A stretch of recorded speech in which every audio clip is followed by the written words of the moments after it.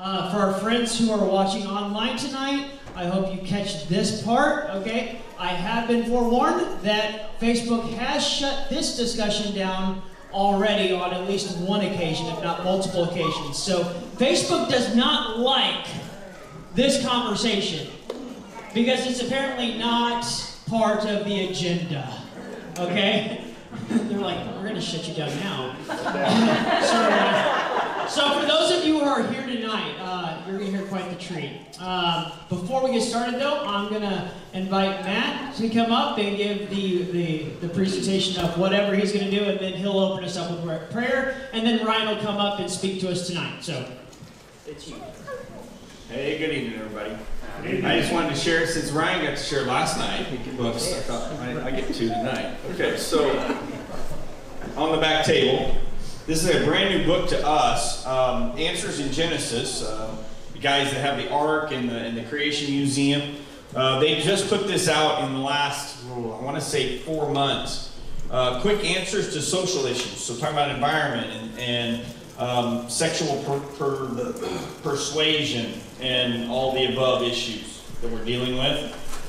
Very, very good book for a biblical answer for all of that stuff, okay? Social issue stuff.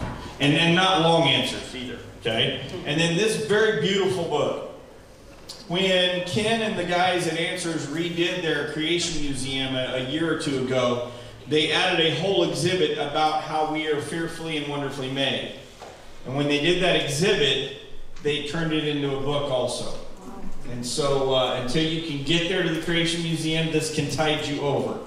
The information in it is phenomenal, along with the pictures of what God is doing in every mother. What he's doing is he designs us in the womb. We're not going through an evolutionary process. We're not going through something that's not special. It's very special. And it's very well designed. That's what this book is all about. So check those out on the table. Pray with me tonight as we invite Ryan. Lord, I praise you tonight for these that are here. Lord, tonight this topic, Lord, is a topic that we need to seek you about first. Lord, we ask for your forgiveness because we haven't sought you out first, in your word first. We've tried to take care of this issue on our own, and Lord, it gets us in trouble. Lord, I ask tonight that you speak through Ryan powerfully.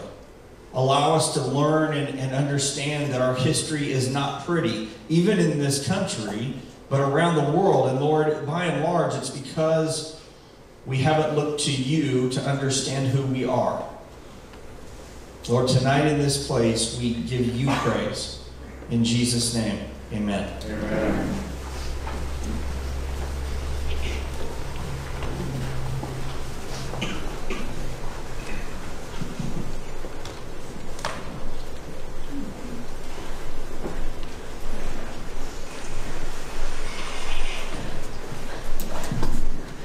Summer 1619. In the Gulf of Mexico, the ships the White Lion and the Treasurer have tracked down the San Juan Bautista and attack it. After 3 days of battling, the crews of the White Lion and the Treasurer finally board the San Juan Bautista and storm its holds and are ready to uncover what great treasures are there for their bounty, for them to take and make great wealth off of. And when they open the cargo holds, what they discover is not what they had anticipated. Rather, they would be contents that would eventually, many, many hundreds of years later, be deemed as a great moment in history. Now, to set that all up, we're going to go through a little bit of process here of understanding our history. Before I do that, I just want to say thank you for the opportunity to come and share with you and to be back here at Mountain View. Sunday morning, I got to go over to Kabul and share with them. They're one of our supporting churches, and people over there we know. Nathan Babarkas, we were in college together, played some baseball, which was really fun. He's their youth guy there. And as I was telling him there, you know, St. Louis Cardinals, right? We went to school in St. Louis. It was great. Funny thing, back when we were in school, the guys, some of these guys, you know, some of those shady guys, they always wanted to date Cubs fans. They wanted to date girls who were Cubs fans. They never had any expectation of a ring. Never did.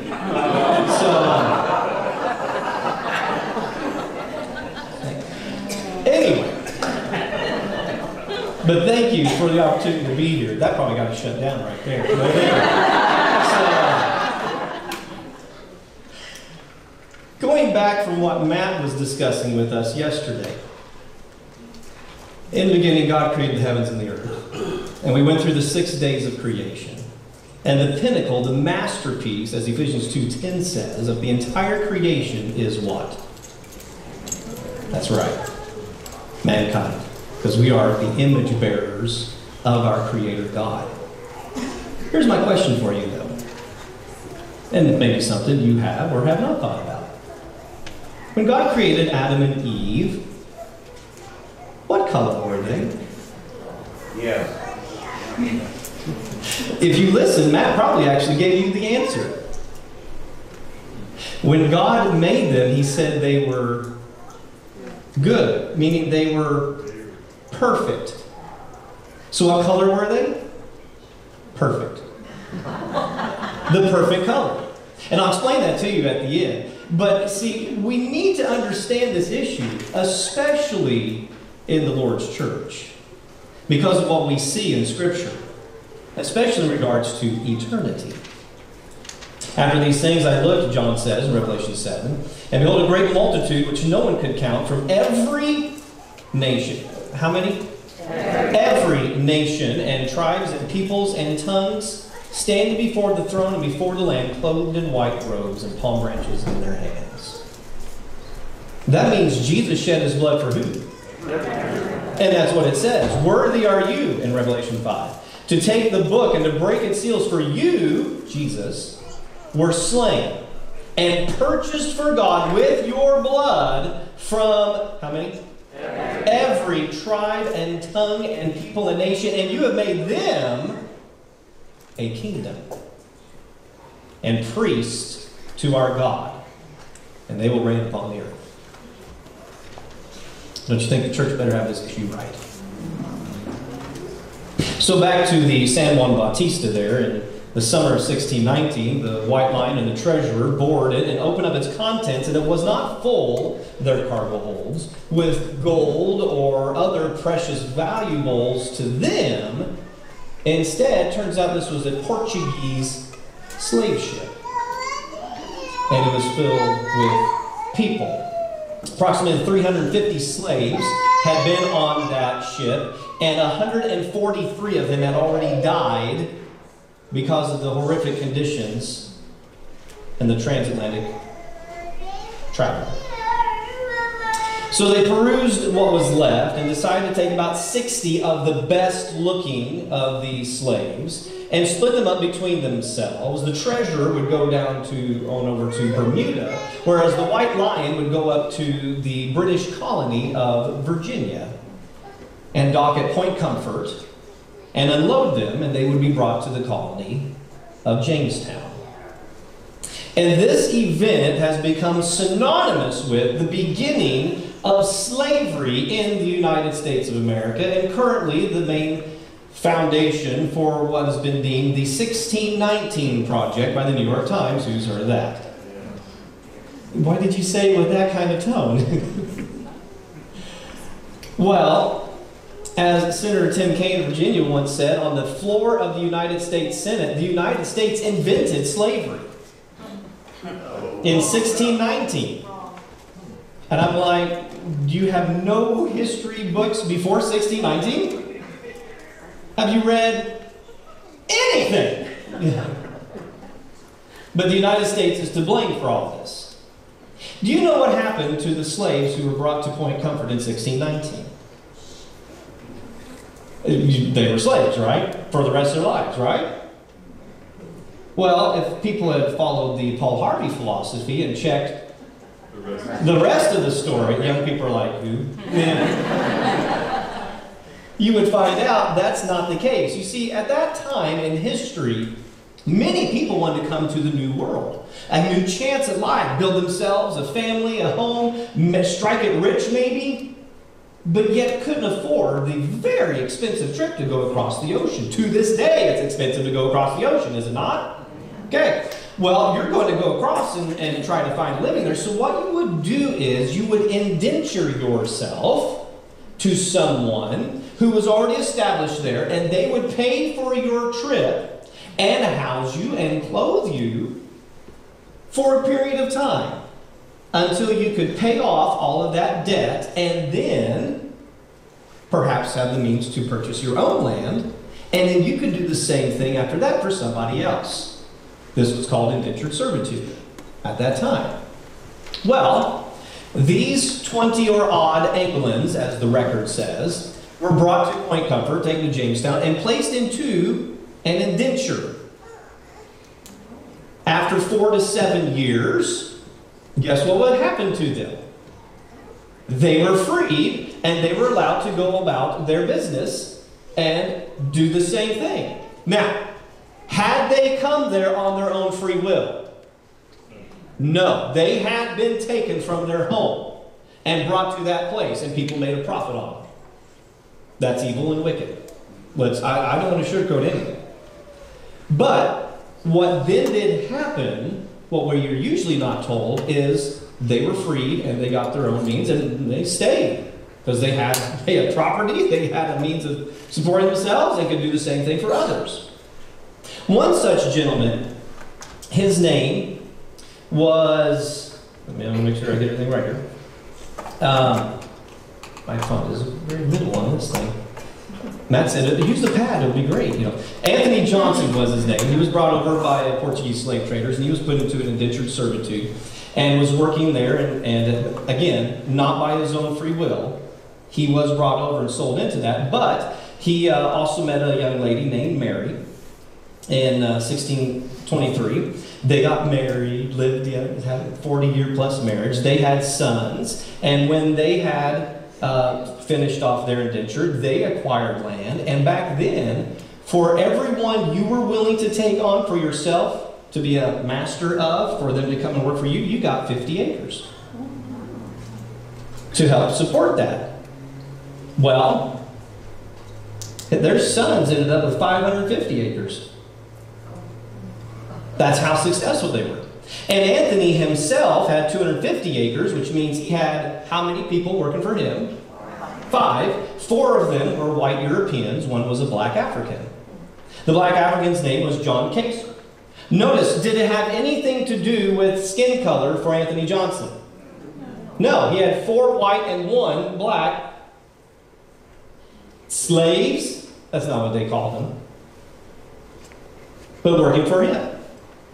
Well, here's what ended up changing everything. The 1619 project, really want to be accurate, they would call themselves the 1654 project, in my opinion. Because, here's what took place. Anthony Johnson is, let's cut down here. My remote's having troubles too, man. It's not just yours. Anyway, his servant, John Kaser, believes that his time has come up, that he has worked his time and that he should be free. Well, Anthony can't read, and so they have a friend, a neighbor that they trust. His name is Robert. And so Robert Parker comes over and he examines everything. He says, yeah, I think it did. I think his time is up, and so John should be allowed to go. And Anthony's like, well, I don't want to keep anybody longer than I should, so okay, he can go. Well, the problem was, John did not have all the means ready for himself yet to be able to purchase his own land and start his own livelihood. So he turns to Robert and says, hey, can I come work for you and enter into an indenture for you for a little bit longer so I can get my feet under me and get going? And Robert's like, sure, that's fine, go right ahead. Anthony finds out that John has been told he was done working for him, freed, and now all of a sudden working for Robert. What does he think's happened? He's been swindled. So he does what will become the American thing, and he sues. He files a lawsuit about this, And the court says, no, everything was done legitimately. Nothing was wrong here. You signed off. In fact, that's Anthony Johnson's mark. It's been preserved in history. And so, there you go. That's just it. Well, Anthony doesn't like that result, so he does what will also become the American thing, and he appeals. And so, 1654, the court looks at this, the Privy Council court, whatever, the royal court at that time, looks at it and says, no, we think you have been swindled. So John is going to go back to you and be your servant. However, because this was done in an ill-conceived manner, his indenture will be for life. And you will have lifelong ownership of him. And that's when this all changed. Never before had anyone been a lifelong servant unless a serious crime had been committed. And that was the punishment. Never had it been for purely the ownership of somebody. It wouldn't be until the early 1700s that the Virginia slave laws would be enacted. Why does the 1619 Project not tell us this story of when this actually began? Could it be because it's an ugly picture that the first time this ever happened in colonial America was one African man owning another African man? Now, is any of that good? No, it's awful. I don't think that's what Anthony Johnson wanted anyway. That's not what he was going for. He just wanted to make sure he wasn't being swindled, that what was being done was right. Yet that's how this happened. But for some reason, we're not told this story. Instead, over and over again, the United States of America gets blamed for all of the evils of slavery. Who remembers from their old social studies days the triangular trade route? Oh, wonderful! They have good education in Missouri, Matt. Kansas, not a single hand went up. We're not going to say anything about it. Anyway, so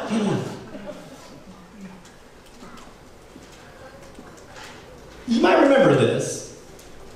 That was the simplified version for your social studies book. It was more like this. The 1700s saw a massive expansion of global trade. It was phenomenal. But it also created a major transition regarding slavery and the look of slavery. Previous to this, unbeknownst to Senator Tim Kaine, those who were slaves in history were who? Anybody who got captured or conquered. Whoever the prevailing empire was, if you were subject to it, you were their slave. That's just it. Okay? So when the Assyrians come in and they conquer the Bible, they conquer Judah and Israel. Judah and Israel, not slaves to the Assyrians, as was everybody else in the area. When the Persians come along, what happened to the Assyrians? They became slaves to the Persians. When the Greeks came along, when the Romans came along, hello, New Testament times. Everyone in the New Testament who is not a Roman citizen is what? A slave to Rome. But when you see movies, videos of first century Israel, does it have the look of what we typically think of slavery? 18th century American slavery? No. Because it was totally different then. You were slave to Rome, but that just meant you had to follow what they said, and you didn't have a voice in the matter. But you still had your own home, your own livelihood, you went to work, and I know sometimes the Romans could be abusive, okay? But that's just how it was. Why the Apostle Paul had such an advantage, because he was Roman citizen. Had great privilege. And when they found out, remember, that they had incarcerated him, and oh my goodness, he's a Roman citizen, we're going to, okay? That's just how it was. But now during this time, it's not one empire conquering another. Instead of slavery being something of conquest, slavery became something of commerce. And where was the best place to purchase slaves? Africa.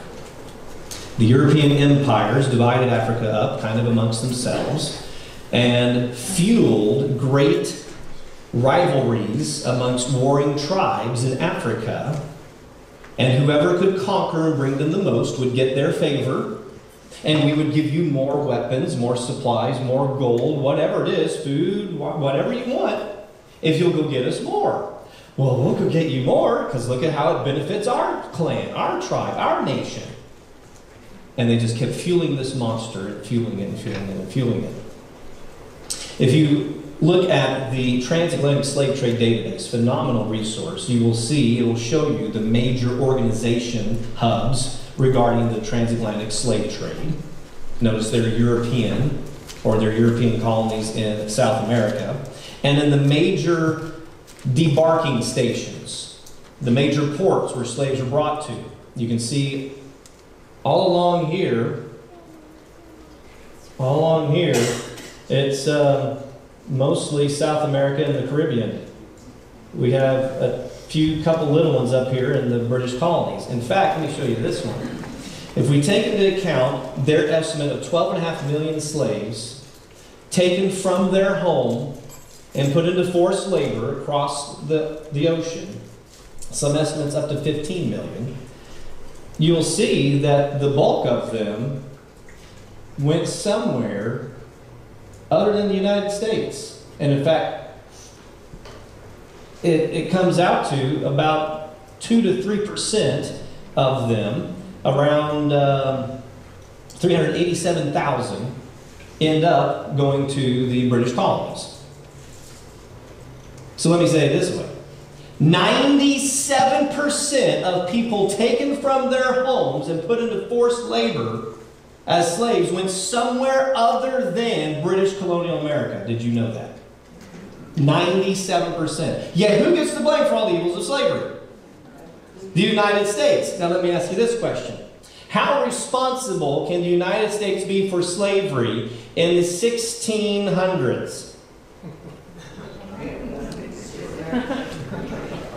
That's a little bit of a problem for those who make that claim, because there's no United States of America in the 1600s.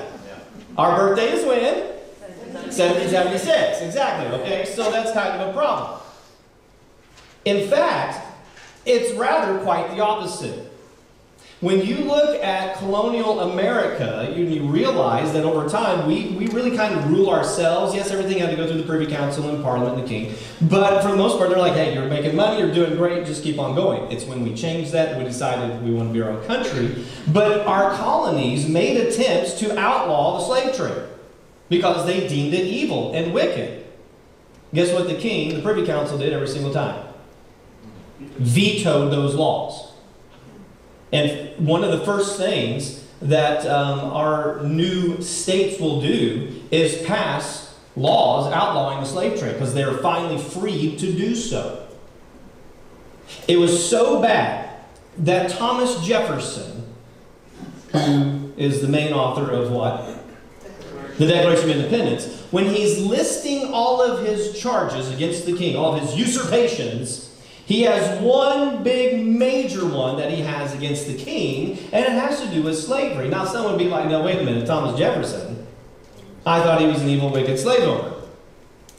If you actually took the time to crack open the history book that tells the story of Thomas Jefferson, or unfortunately today, you have to actually go look at the original documents now because of the way he's portrayed in current books, you will find he lived a very, very anti-slavery life. In all of his politics, everything he could do to possibly end slavery in the United States, he tried. The list is extensive. I just put a few highlights up there. But the one that is my favorite is his charge against the king. And he saves it for last. And he writes more about it than anything else in the Declaration of Independence of why the king is evil and wicked and we must break away to be our own country. And here's what he wrote. It's on page 3 of his rough draft, and it said this.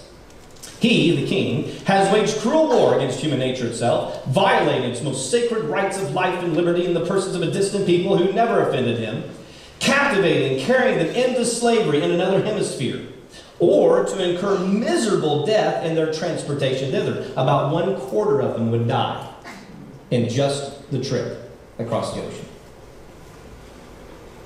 This piratical warfare, the overreign of infidel powers, infidel. By the way, who is the head of the Church of England?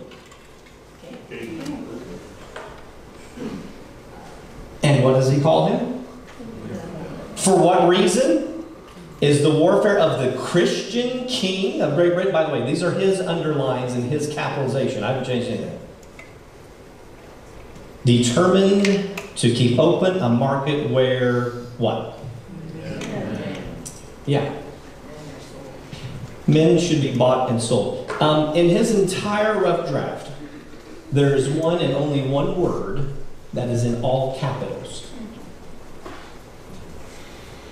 And it's what? Amen. When he declares that these are not cattle, property, financial means to say, they are men. All capital letters. Deserving of the same rights and liberties as anybody else. Do you now understand what he meant when he said, we hold these truths to be self-evident, that all men are created equal? See, in today's history book, they'll say he meant only rich, white, property-owning men. But is that what he meant? Sadly, everything in the Declaration had to be unanimously approved, and every colony but two, South Carolina and Georgia, said yes. Those two said, we're afraid we take that back home. Our legislators wanted us to approve that. Sounds good, we love it, but we don't think it'll pass. And so since it wasn't unanimous, that section was struck from the final draft of the Declaration of Independence. But Jefferson, he owned slaves. How do you justify that? He received his first slaves when he was a teenager because he inherited the property when his father died. And then, according to Virginia law, he was not allowed to free them. So by law, he had to keep those slaves. Yeah, but he purchased slaves. He had like up to 600 at the time. Yeah. Do you know why he purchased them? To reunite families. You should read how he treated them wonderfully. Well, very, very, very kind master. Did everything he could to make the situation well. And he would have freed them upon his death, but because of his very lavish lifestyle, and the money he'd spent on purchasing these slaves and everything else, he had great debt when he died, and so by law, they were not allowed to be freed upon his death. And all of them in their journals, after he dies, July 4th, 1826, that auction that happened afterwards, it said it was the saddest day of their lives. Because they didn't want to leave on each other. So that was Jefferson. If you want to know about Sally Hemings thing, talk to me afterward. I don't have time to cover that tonight. George Washington was a little different in his progress. He had been raised in a slave culture, had inherited slaves as well, and had just lived a regular master's life on his plantation, though his treatment of them was very much like Jefferson. Very kind. Did his best with what situation he was presented. If one of them were ever to grow sick or be injured, he would personally go to them to help take care of them, to make sure they were fine. If discipline was to be enacted, it could only be done if he had personally investigated it and had given written permission. It was not left to the slave masters to decide. He had to be in charge because he did not want any abuse with the position. He then leads the fight for independence and freedom. And he meets a lot of friends, makes a lot of friends who are from colonies that believe this is wrong. And has a very profound effect upon him. And he grows, as you can see in his letter to Robert Morris of Pennsylvania, to very much hope that this will eventually go away. And he signs any and all legislation, the Northwest Ordinance and all that kind of stuff that outlaws slavery in further territories, tries to put an end to it the best that we could at that time. We're a brand new nation, we're working on this. And is the president of the Constitution Convention, where we outlaw the slave trade up to 20 years. It was put in the Constitution. This will end in the United States. It'll never happen anymore. And it did. The slave trade ended. Didn't outlaw slavery, but it ended the slave trade.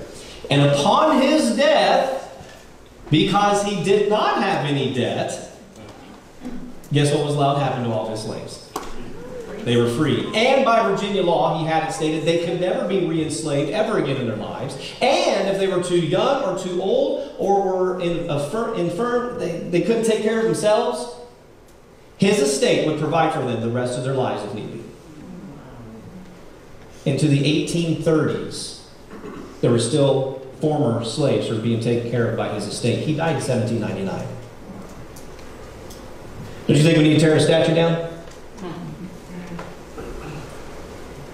So this is the progress of what happened in the United States and at our founding. However, things over time began to change as a new worldview was being developed that saw great potential of us being a great empire, and that we have a manifest destiny to rule over all this land.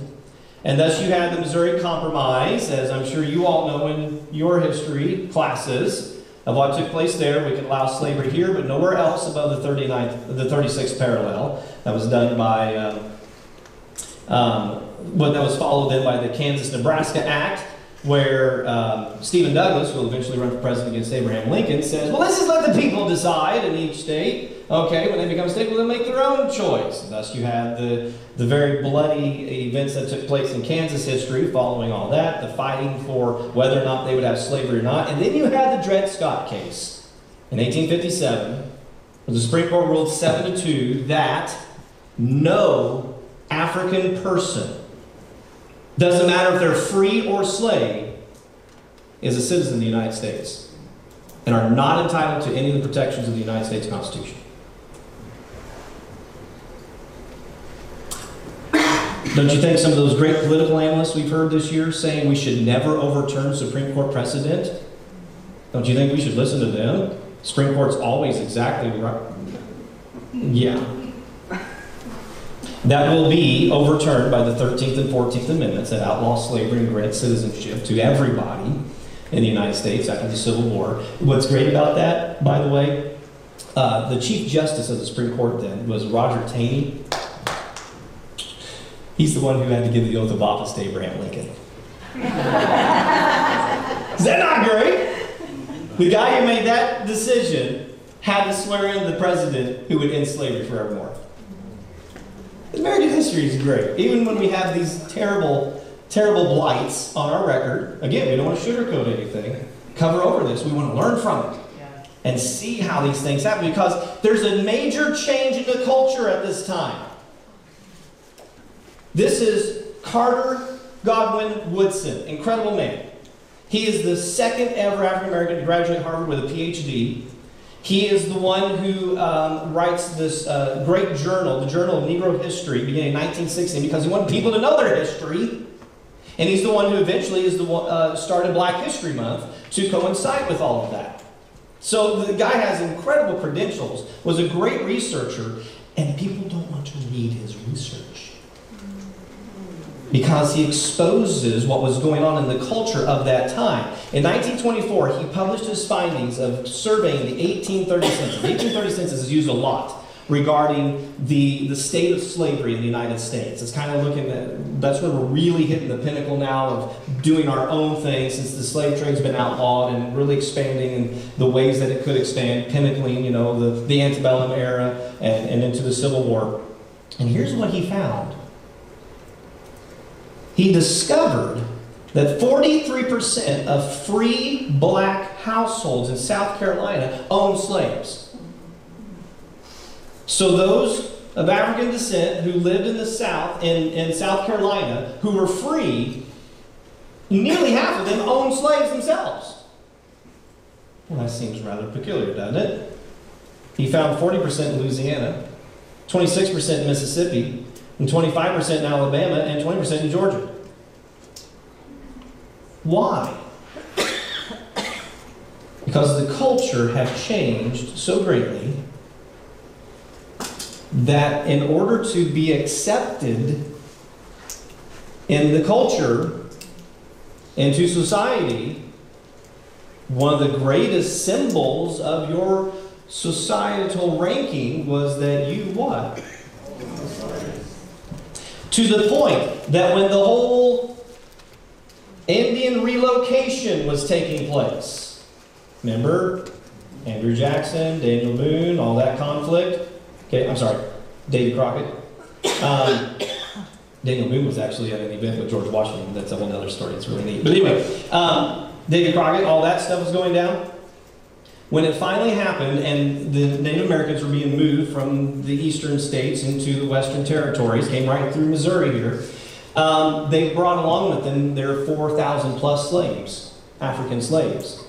That they had shown to President Jackson was indication that they were of a higher level in society and therefore did not need to be removed from the white man culture. How many of you knew that? That the Native Americans had their black slaves with them on the Trail of Tears. Because they'd been told that was how to achieve in society and maintain their freedom. What's amazing to me is in the midst of that culture, there were people who stood up against it and actually wanted nothing to do with that. And you're like, why is there a picture of Robert E. Lee then on the screen? Did you know that Robert E. Lee abhorred slavery? Yep. That his wife and particularly, and his mother-in-law were very much trying to end slavery, and he was doing the best he could, and the day he was allowed by Virginia law to free his slaves, guess what he did? Freed them. Which creates the great irony of the Civil War that Ulysses S. Grant, the general of the North, his wife's family's plantation slaves were not freed until after the war, whereas Robert E. Lee's were freed before the war. So during the Civil War, the general of the North, technically owned slaves, while the general of the South did not. Don't you love your history when you actually know it? This is what I tell you, the man who's most impressive. Stonewall Jackson. He owned 6 slaves. Hetty and her 2 sons, Cyrus and George, they'd been gifted to them, and so by law they were not allowed to free them. Albert, who had known of Jackson and how he treated everybody, begged and pleaded for Jackson to purchase him so he'd come serve and live in their home, where he knew he'd be treated wonderfully. Same thing happened with a young lady named Amy. And then there was Emma, a 4-year-old orphan who had a learning disability, and the old woman who took care of her couldn't do it anymore, and no one else would take her. But while Thomas's wife, Mary, was gone on a trip, he went and purchased her, and when she got home, he said, honey, I have a surprise for you. I want to take this little girl and raise her as our own. And they did. His preacher said that there was no greater friend to the black man than Stonewall Jackson. He personally would teach their Sunday school classes when no one else would. He wanted them to know, first and foremost, the importance of this in their lives. If you know anything about Stonewall Jackson's life, you will know he was a man of this, and a man of great prayer. And why then would Lee and Jackson fight for the side that is defending slavery? You have to understand the mentality of the culture from the Revolutionary era up to that time. Back then, we would say the United States of America are working on this treaty. Today, since the Civil War, we say the United States of America is working on this treaty. The way this was set up was that each state was its own state. Do you know what a state is?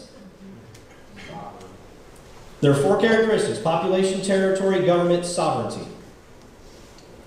We have our own constitution. We have our own elected government. We have our own military. But we work together as one nation. France is a state. Canada is a state. Brazil is a state. You see what I'm saying? And so if you were to ask John Adams, what country are you from? He would say Massachusetts. If you were to ask Thomas Jefferson, what country are you from? He would say Virginia. They said, oh, yeah, but they would say, but we are together as the United States of America. There is a federal supremacy within the Constitution, all right, but we work together. By the way, that's the whole reason for the Electoral College. That's a whole other issue. If we ever take the Electoral College away, we just lost all of our final bit of sovereignty we have in our states. And we become controlled by one house of power in Washington, D.C. Just let you know.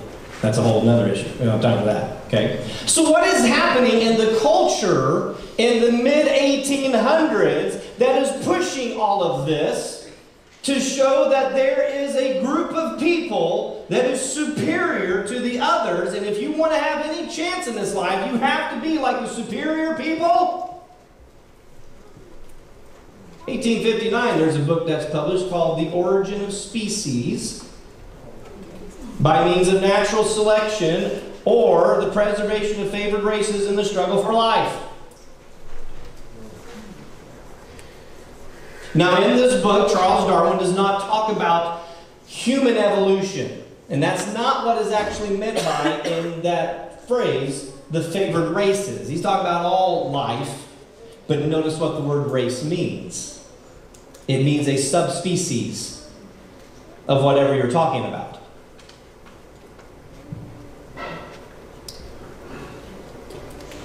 Now, again, this isn't the book that started it. But, as Stephen Jay Gould, longtime famous evolutionist from Harvard, as he said, biological arguments for racism may have been common before 1859, but they increased by orders of magnitude following acceptance of evolutionary theory. The litany is familiar. Cold, dispassionate, objective modern science shows us that races can be ranked on a scale of superiority. And if this offends Christian morality or sentimental belief in human unity, so be it. Science must be free to proclaim unpleasant truths. He's saying that's what they were saying back then. Right? Modern science shows that there's superiority amongst the races. But notice what he then says. Their data was worthless. We never have had and still do not have any unambiguous data on the innate mental capacities of different human groups. And he's absolutely right on that. So Darwin didn't talk about it in that book, and that whole idea had been fomenting up to Darwin. But then Darwin, even though the Civil War happens, and we outlaw slavery and we get freedom, did everything turn wonderful after that? You all know Reconstruction. And what happened after Reconstruction? Jim Crow, it just ignited this issue of how we treat people who look different than us. Darwin will write later in 1871 a book entitled The Descent of Man, and that one he does talk about human evolution. Let me just give you a little synopsis here of what he says. But the most weighty of all the arguments against treating the races of man as distinct species is that they graduate into each other independently in many cases, as far as we can judge, of their having intercrossed. Man has been studied more carefully than any other organic being, and yet there is the greatest possible diversity amongst capable judges whether he should be classified as a single species or race, or as two, as three, as four, and he goes on to list all these guys who have provided their scientific papers trying to show how many races there are in the world. At the present day, civilized nations are everywhere supplanting barbarous nations. Ooh. Excepting where the climate imposes a deadly barrier, and they succeed mainly, though not exclusively, through their arts, which are the products of their intellect. So what's going to happen to these barbarous nations? At some future period, the civilized races of man will almost certainly exterminate and replace the savage races throughout the world. At the same time, the anthropomorphous apes, as Professor Schafhausen has remarked, will no doubt be exterminated. The break between man and his nearest allies will then be wider, for it will intervene between man and a more civilized state, as we may hope, even than the Caucasian, and some ape as low as a baboon, instead of as now between the Negro or Australian and the gorilla. You see the problem Charles Darwin was having. He said right now it's too difficult to tell exactly where the break is amongst the races, because we still have a race that is really still too close to its primate ancestor. And as of right now, according to Charles Darwin, his time, you really can't hardly tell the difference between a person from Africa and a gorilla. We should build more statues of Charles Darwin, shouldn't we? I'm sure you saw it in the news, people calling for his statue to be torn down. Did you? You didn't? No, that has nothing to do with what really happened in history. So you had guys come along after him who were big supporters of Darwin, greatly influenced by Darwin. And they began trying to classify, like Thomas Huxley, how many races there are. He had 4 of them. The Australians, the dark skins, the white skins, and the yellow brown skins. You had this guy, Herbert Spencer, who comes up. He's the one who actually comes up with the specific phrase, survival of the fittest. And he very much embraces social Darwinism, survival of the fittest. That means if we want our race of humanity to survive and continue to evolve, we cannot help those who are weaker. Do not give to charity. Do not help the poor. Do not help those who are hungry. Definitely don't help those who are sick, because they will drag us down, and science has shown that that's what happens in evolution. We've got to not help them so that we can further evolve. Francis Galton, half-cousin Darwin's going to come along, and he's going to coin this term in 1883, eugenics, which means good in birth, noble in heredity. And here's how he defined it. He said, the science of improving stock, which is by no means confined to questioning of judicious mating, but which especially in the case of man takes cognizance of all influences that tend in however remote a degree to give the more suitable races or strains of blood a better chance of prevailing speedily over the less suitable than they otherwise would have had. We're going to try to help accelerate the evolutionary process through our science of eugenics. Here were his takes on race. He said, every long-established race has necessarily its peculiar fitness for the conditions under which it has lived, owing to the sure operation of Darwin's law of natural selection. Let us then compare the Negro race with the Anglo-Saxon, showing a difference of not less than 2 grades between the black and white races, and it may be more. The average intellectual standard of the Negro races is some 2 grades below our own. The number among the Negroes of those whom we should call half-witted men is very large. The mistakes the Negroes made in their own matters were so childish, stupid, and simpleton as frequently to make me ashamed of my own species.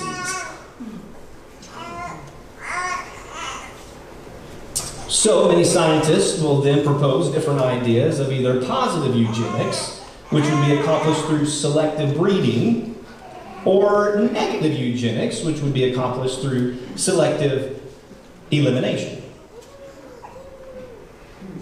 Enter this guy, Ernst Haeckel.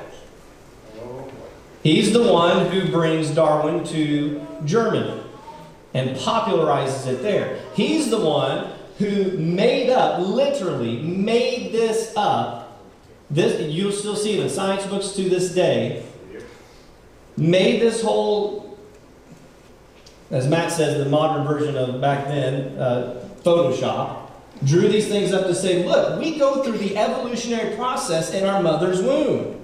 You start out as a single-cell organism, turn into multicellular, and then you go from being like a little salamander to like a reptile to finally, eventually you become a primate, and then you're born a human. John Dewey will take that concept and apply it to fully born people and say, you go through an evolutionary process as well. You go from being a very unintelligible person, through all the, remember all those people that Matt showed you last night? You go through that process, an evolutionary process, growing up, until finally you become fully human as an adult. Therefore, we have to develop an education system that you'll be taught according to your age, not by your ability. Because you cannot be more than what your evolutionary process allows you to be.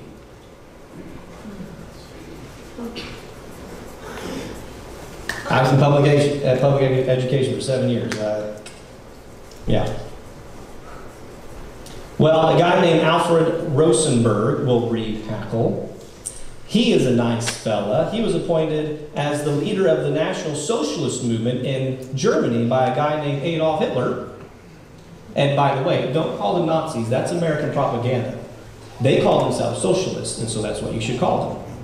Okay? Just let you know. That's what they call themselves. 1934, Hitler appoints him to be the cultural, spiritual, and educational leader of the Third Reich. He'll develop the ladder of the races. Okay, of course, with the Aryans at the top and everyone else lower below that. He hated Christianity. He taught that Jesus was an Indo-European Nordic enclave who just happened to find himself living in Galilee, working there, and therefore, because he was a white European, he was attacked by the Jews, and therefore that's why the Jews are evil. He wanted to replace the Bible with Mein Kampf on every pulpit as the sacred book of Germany. Replace all the crosses with swastikas. That's what was happening in Germany. So the mentality was there, but the process of applying eugenics wasn't developed in Germany.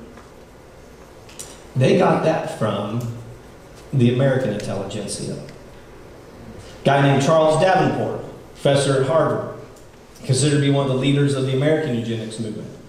Big fan of Francis Galton, Darwin's half-cousin. He'll write a textbook that will be used in many colleges, universities throughout the U.S. By 1928, there were 376 university courses on eugenics with 20,000 students enrolled. You'll notice all kinds of different groups, foundations, even African-American groups who were supporting this. Even women's groups were supporting this because they were being told this is the science that will eliminate all of the bad stuff in society. So the Women's Temperance Union and the big push for the 18th Amendment, prohibition, which I'm not necessarily against getting rid of alcohol, but you know, the reason behind all that was because they're being told eugenics will get rid of deadbeat husbands. So they're all big supporters of it. He founded the American Breeders Association, Davenport did, and it wasn't for dogs. It was to, quote, investigate and report on heredity and the human race and emphasize the value of superior blood and the menace to society of inferior blood. And in order to help this along in society, we're going to need people who are going to help us get rid of those being born that are not of the right level of society. Bam. There she is. This is when I got cut off last time.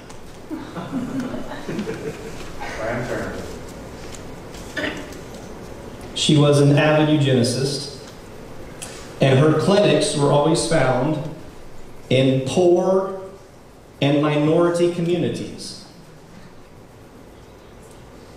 Where do you find those clinics today? In nice gated communities? There's a reason why those clinics are put where they're put. She did speak at a 1926 KKK rally in New Jersey. However, if you ever see any pictures, photographs from that event, they're not real. Okay? Those have been doctored. Right? There are no actual surviving. From everything I've seen in my research and study, there are no actual photographs that survive. Because actually, and I could say a whole bunch of other stuff about it, she was very, very controlling of her publicity. and what pictures could be published of her or not. And they always had to make her look like a nice, homely housewife. She's just like everyone else. So you could go to county fairs and read signs like this from the American Eugenics Society about how unfit human traits can be breeded out through eugenics. You can see charts about what makes it eugenic or not eugenic and how you inherit these traits, such as feeble-mindedness, epilepsy, criminality, insanity, alcoholism, pauperism, poverty, and many other things. You inherit those things so we can get rid of them. I mean, come on, how many of you raised any livestock, been around livestock, okay? Yeah, I mean, come on. Are we Americans to be so careful for the pedigree of our pigs and chickens and cattle and then leave the ancestry of our children to chance or to blind sentiment? This is what the science of eugenics will change for us. We even developed new ways of measuring whether or not you qualify. Henry H. Goddard, 1910 at the Annual American Association for the Study of the Feeble-Minded meeting, proposed a system of classifying mental disability based on your intelligence quotient. The IQ test. And there's the scales. 70 and under, you're feeble-minded. 80 is still questionable. But definitely 70 or under, that's the divider. These will then be used for standards in public schools and immigration and even in courts. There's this guy, Carl Brigham, who comes along, does a study in 1923 about World War I Army vets, and says that obviously the Nordic race is the superior one. They do the best in these tests. He'll eventually develop his own test called the Scholastic Aptitude Test. And it'll be based on these things that the Immigration Act of 1924 happened. Now, this is not a discussion about immigration. That's a whole nother thing. What I want you to know is what happened here in the 1924 Act is that we used the 1890 census to create a level of how many people from each country or nationality or race will let into the country. This is 1924. We've had the 1900 census, the 1910 census, and the 1920 census. Why are we using the 1890? Because the 1890 census had the lowest percentage of Jews. Therefore, if we use that one, the maximum amount of Jews allowed in our country will be the lowest it can be.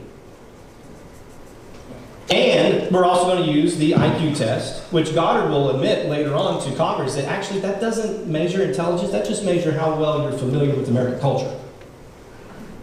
Needless to say, all these people trying to immigrate in, that can't happen. We accept only 21,000 Jewish refugees from around 1938, 1939 through 1943. In fact, some historians estimate that around during this period, the 1930s or the 1940s, because of our new standards, we turned away around 6 million Jews trying to get into the United States. Does that number sound a little familiar to you? In the midst of this, I'm telling you this case to set up another case. And by the way, now that we're to the court cases, we're getting close to done, okay? Just letting you know, that's a good mark that we're starting to wind this down. 1905, Jacobson versus Massachusetts. City of Cambridge, Massachusetts enacted forced mandatory vaccination because of the 1902 smallpox outbreak.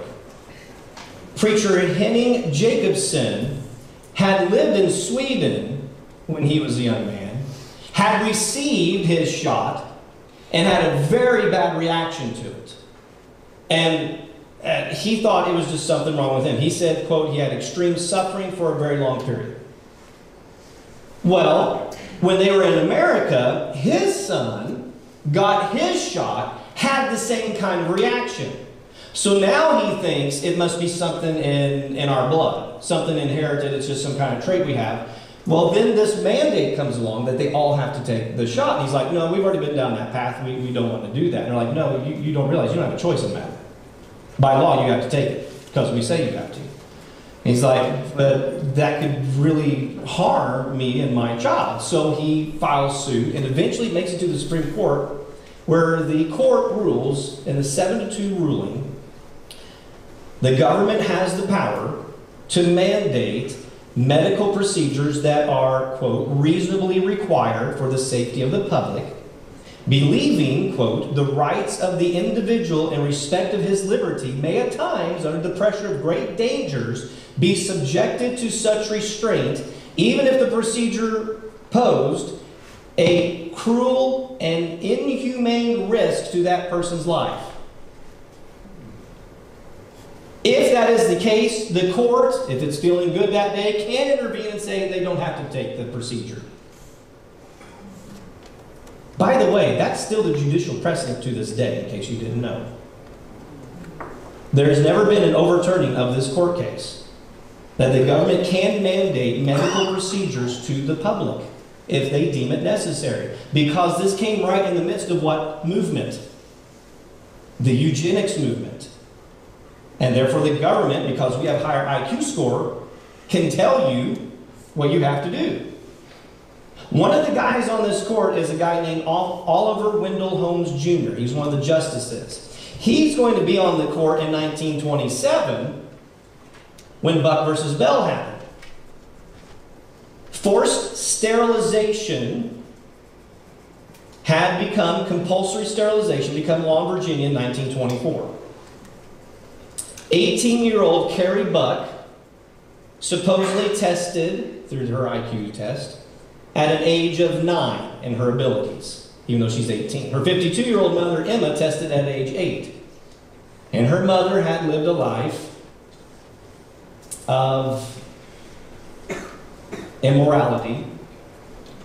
None of her children knew who their fathers were. And so Carrie turns up pregnant at age 18. Because you know that lifestyle is inherited, according to eugenics.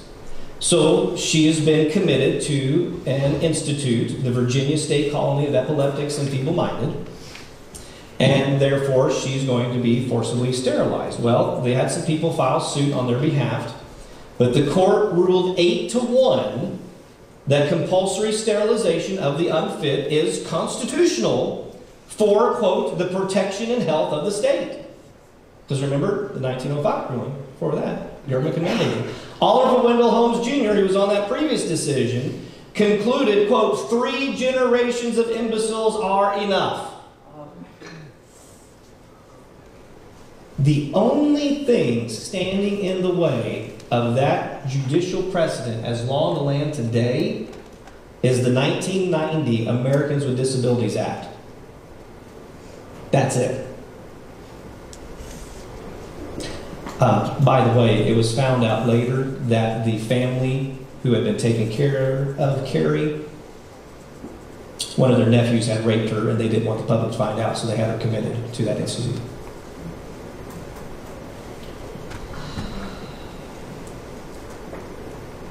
Because of these and others, 32 states enacted eugenics programs in the United States. By 1937, Fortune magazine reported that 2/3 of all poll respondents supported eugenic sterilization programs.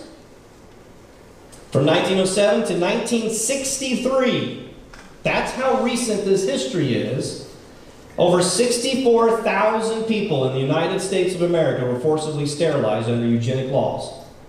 60% of them were women. California performed nearly 20,000 of them. North Carolina's program, again, if you had an IQ score of 70 or less, you could be subject to it. So there are stories. These stories didn't come out until starting to the 1990s. I left my book in the van. There's a great book called The War Against the Weak by Edwin Black. It's about that thick. It's about the American eugenics program. Stories finally started coming out in the 90s and in the 2000s that people would finally share that they were one of those who had been sterilized. I mean, why would you ever let anybody know that? Because what had your government said about you? What had society say about you? They would just, a boy and a brother and sister would be out playing in the yard and an unmarked car would come in from town, grab them, They're in the hill country or wherever, take them into town, do the procedure, bring them back, drop them off. Their parents never knew they'd been taken.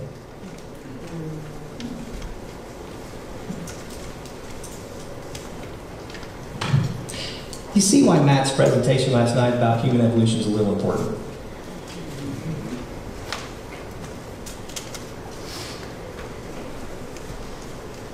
The 1911 Carnegie Institute report explored 18 methods for removing defective genetic attributes. Method number 8 was euthanasia. The most commonly suggested method of euthanasia was gas chambers, but most in the movement thought America wasn't quite yet ready for such large-scale programs. Guess who was? In fact, at the first International Congress of Eugenics in London in 1912, 42 of the 58 research papers presented were by American eugenicists. Americans led the way in this.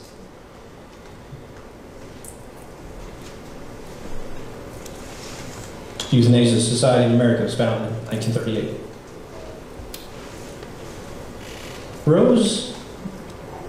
Marie, known as Rosemary Kennedy, I'm going to give you 2 individual stories to show you how this impacted individual lives.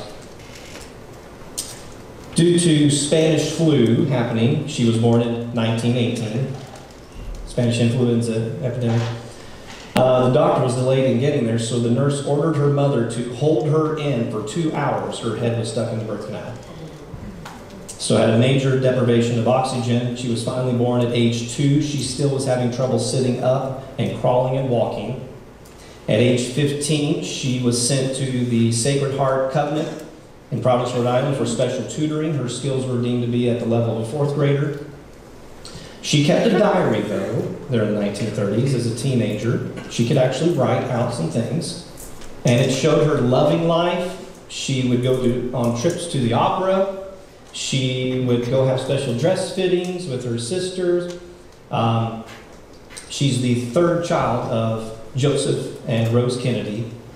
Her older brother was Joseph Jr. and John F. Kennedy. Okay? And she would go to tea dances. Her brother John would take her and escort her. And everybody said you would never know there was anything wrong. And John loved her, and they had a great life. She could and loved to read Winnie the Pooh. All right, that was her favorite.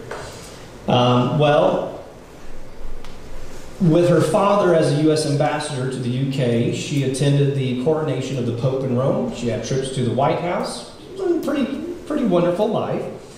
The press was always told that she was studying psychology, or she was going to be a teacher, or she was going to social welfare, whatever they wanted to tell them at the time.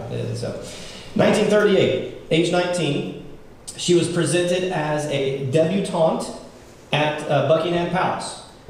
For those of you who don't know, think of Cinderella. Every year in the beginning to the great social season of society was a debutante, a debut of all the new eligible ladies in the kingdom. And all the eligible bachelors would be there to hopefully find themselves a young bride, and the girls are hoping to find themselves a young groom. And that was the beginning of it. Well, she, because they were in England at the time, she got to participate in that event. That's a picture, or the previous one. I'm sorry, let me go back, let me show you. That's a picture of her at that event, okay? Well, she was presented. You get to go before the king and queen. It was King George IV and Queen Elizabeth I. And she had practiced for 3 hours, the very special curtsy. And she kind of stumbled and tripped, but recovered, and nobody said anything, nobody laughed or anything. The king and queen just smiled at her nicely. And I don't know what happened, and neither do any of her siblings, but when they got back from that trip, she began to really regress.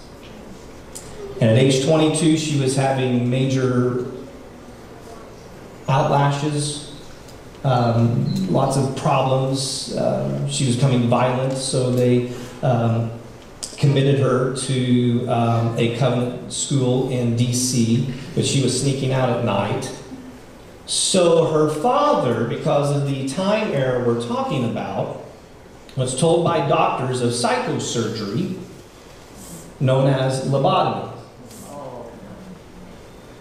And Joseph Kennedy approved the surgery in November of 1941. Dr. James Watts and Dr. Walter Freeman performed the procedure. I have their personal testimony as to how the procedure went. I'm not going to read it out loud, especially with children in here. Needless to say, afterward, she was left unable to talk or walk. And so they had to commit her to St. Colita School for Exceptional Children in Jefferson, Wisconsin for the rest of her life. Her mother wouldn't see her for another 20 years. Her father would have a stroke in 61, which is when Kennedy is inaugurated as president. It's after that stroke that the family is finally told. They had never been told what had happened to her, to their sister. They had no clue. So it's when John F. Kennedy is in the White House in 1961 that he finally finds out. Well, they don't tell anybody. They just say that she's been diagnosed as mentally retarded, and therefore she's been committed to that school. So it was very sad, you know. Finally, after Joseph Sr. dies in 68, the family, the siblings, will start to go visit her and bring her back into the family life and welcome her back in. This is a picture of her later in life. She'll live to the year 2005, and she'll have 4 or 5 siblings beside her when she dies. But this is the product of this era of science. How many of you knew the story of Rosemary Kennedy? Yeah, some of you did. It didn't come out until 1986 to the public. One more personal story, and then we'll wrap this up. Exotic populations became popular in various countries as human zoos throughout the world. You can find human zoos in Paris, Hamburg, Antwerp, Barcelona, London, Milan, New York, Warsaw, hundreds of thousands of people going to them.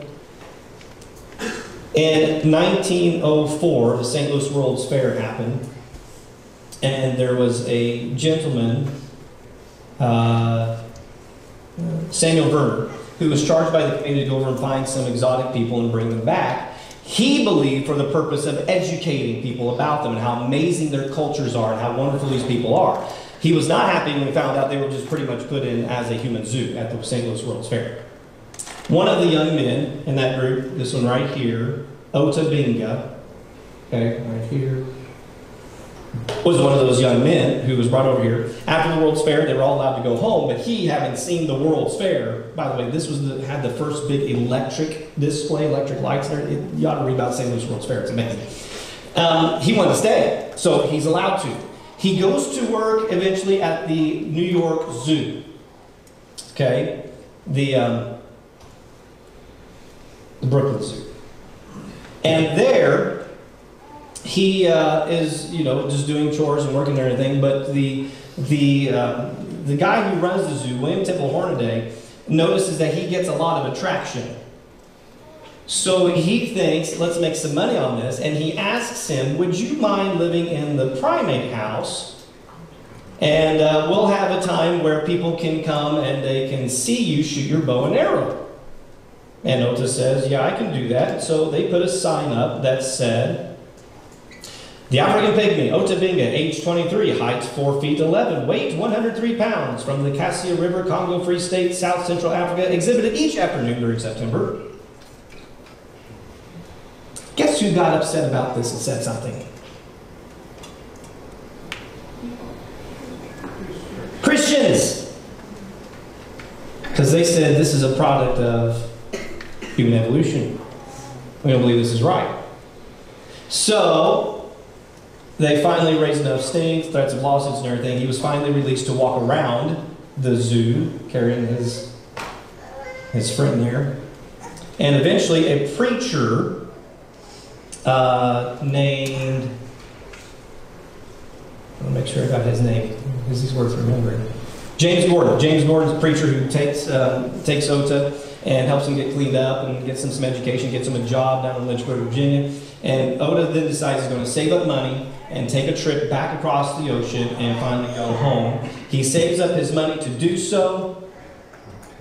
And right when he's getting ready to go, 1914, World War I breaks out. And all transatlantic passenger travel is stopped. He becomes very depressed, and 2 years later, We're not sure how old he was. But March 20th, 1916, at age 32 or 33, he goes out back, makes a little ceremonial fire, and sits down and shoots himself in the heart. William Temple Hornaday is remembered today in Wikipedia as an American zoologist, realtor, conservationist, author, poet, and songwriter. He revolutionized museum exhibits by displaying wildlife in their natural settings, and is credited with discovering the American crocodile and with saving the American bison and the Alaskan fur seal from extinction. You have to go way down the article to read about Otavinga. Thankfully, there were some advances that started to happen. 1954, Brown versus Board of Education. Separate but equal is not right. We're going to overturn that Supreme Court precedent. Are you kind of seeing why we needed a civil rights movement in the United States? See, most people today have no clue what was actually happening before that. They think it's just about being able to sit in the front or the back of a bus.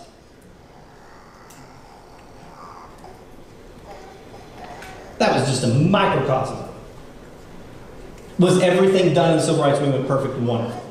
No, not saying that. But you see why we needed one. And why Christians should be at the forefront of Dr. King's words, where we judge people not by the color of their skin, hello, but by their what? Content of their character. 1962, Engel versus Vitale, that's when the court will rule 7-1 to end prayer in school.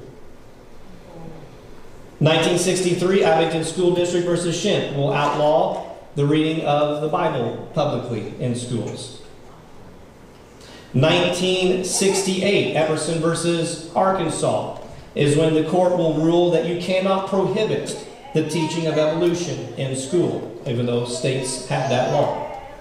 They said you can't have that law, you have to let it be taught in schools. 1973, Roe versus Wade, because this thing in your stomach, in your uterus, is just a product of biological evolution. Ernst Haeckel taught us that. It's not fully human until it's born.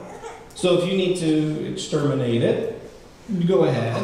But only through the first trimester. After that, it's more fully developed. So it's up to each state to decide that. 87, Edwards versus Gilliard. Remember how we told you can't prohibit the teaching of evolution? Well, now you cannot teach creation. That's out. 1992, Planned Parenthood versus Casey. Everyone thought this is when it's going to happen. We're going to overturn it. The two dissenting votes in Roe v. Wade are still in the court. Plus, we've got 5 new ones from Republican presidents. Surely it's going to be a 7-2 ruling to overturn Roe v. Wade. No, it's 5-4 to keep it. However, we're going to say it's within weeks, not a trimester. And then it's up to the states to decide. So we've had all this happen up into the 90s now. And then does anybody remember 2 young men named Eric Harris and Dylan Klebold? April 20th, 1999, they proceeded to kill 13 of their students in Columbine High School. And when they did so, Eric wore a shirt that said, natural selection. And Dylan wore one that said, wrath. I mean, we've been taught now for how many years that we're just primates, we're just humans, it's survival of the fittest. I'm sorry, these people should have been able to defend themselves. I don't see why you're all upset. There's no moral code here that says an animal can't kill another animal for its own territory, its own pleasure. Because there certainly isn't a creator God. We've been told that. Our whole lives now in school at this point, 1990s. Their entire life now. That's been what's been taught in public schools.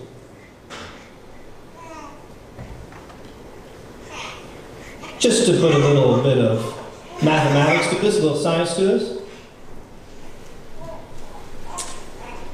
When we outlawed prayer and Bible reading in the 62 and 63 decision, we had 13 school shootings with 35 deaths in the entire decade of the 1960s.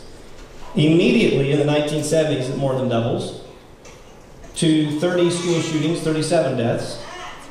And in the 1980s, it kind of held about the same, 39 shootings and 49 deaths. And then we outlawed the teaching of any teaching in schools about creation and that you are made by a creator and in his image, and therefore people should be treated as such. And we immediately jumped, you're going to have to notice I have to keep shrinking the ones on the left. We immediately jumped to 62 shootings with 88 deaths in the 90s. In the 2000s, 63 shootings with 107 deaths. And then, did anybody think in the 2010s we just kind of fell off our rocker as a culture? Now that we've had a full generation go through all this, and they're now parents, and now their kids are in school. 187 school shootings, 190 deaths in the 2010s. I did not get a chance to check today to update it, but as of last week, last Wednesday, we had already in this decade 55 shootings with 50 deaths. That, as of last Wednesday, equaled one shooting every 17.54 days. Understand, we're not in school all year. That's the entire calendar. And by the way, we took the whole year off as well. Yeah. And that's still where we're at. Science is finally catching up to about how bad this is in some ways. It was finally in the 90s, the Advancement of Science Convention in Atlanta said race is a social construct, has no basic biological reality when it comes to humanity. In fact, those working on the Human Genome Project said, by the way, we've noticed we can't see any difference in races biologically. There's only how many? The human race. My college biology textbook, evolutionary biology textbook, had this diagram here on the left. I looked at it and was like, oh, that's good. And they were teaching this. There's only one race of humanity. I was like, hallelujah. Because tell me, at what point do you become a different subspecies of humanity? This is the level of melanin in your skin. That's what determines your skin color. Okay, and these Punnett squares here, you can see that. At what point do you become a different race of humanity? You know. Look at the top.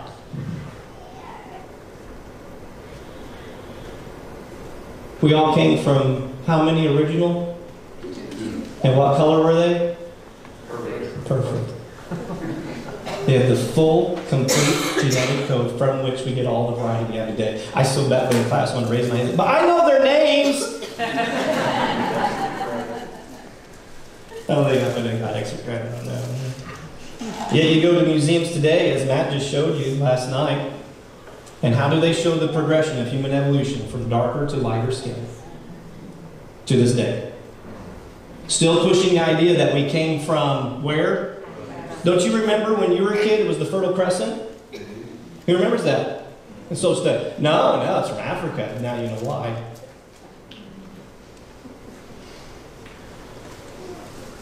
What's been right all along?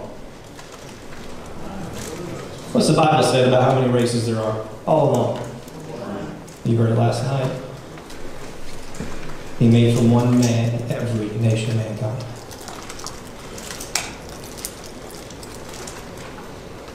And it says we all are also his children. Hallelujah. Does that mean our work is done? Just beginning. Just beginning. You don't think this stuff ever comes back? There's nothing new under the sun, remember? Guess what's happening in Canada now? There are new euthanasia laws that are going into effect, including mercy killings, mercy euthanasia for the feeble-minded, the mentally handicapped. It's bad. This book is so amazing. When it was written, in its day, there was nothing else like it. And to this day, there's still nothing like it. I cannot tell you how monumental in the history of mankind it was when Paul wrote Galatians 3 and he said, anyone who's baptized into Christ has been clothed with Christ, and it does not matter if you're Jew or Greek. It does not matter your nationality. It doesn't matter if you're a slave or free. Doesn't matter your standing in society. It doesn't matter if you're male or female. Your identity is in who? Christ Jesus. How amazing is this book? Father, thank you tonight. We've got a little glimpse of how your word stands true always. That the not just ridiculous, but sometimes evil found in the sciences of humanity are always exposed. And Father, we ask for your forgiveness when we fall and pray today. Lord, help us to be discerning, to sharpen our worldview, to bring it into focus through the lenses of your holy word. That we, your people, your kingdom, composed of people from every tribe, tongue, and nation, would stand firmly against evil, but that our combat would also stand in stark contrast. That we would not fight with the weapons of this world, that we would fight with truth through the weapon of love. Lord, help us to love this world, to love those who stand against you, to show them what it's like when you have Jesus. And may that be what might bring them from the clutches of evil. May your love radiate from this place in every home and every individual as we try to be your beacon of life. Life eternal. We praise you for the victory we do have in Jesus, in whose glorious conquering name we pray. And those who would bear that light said,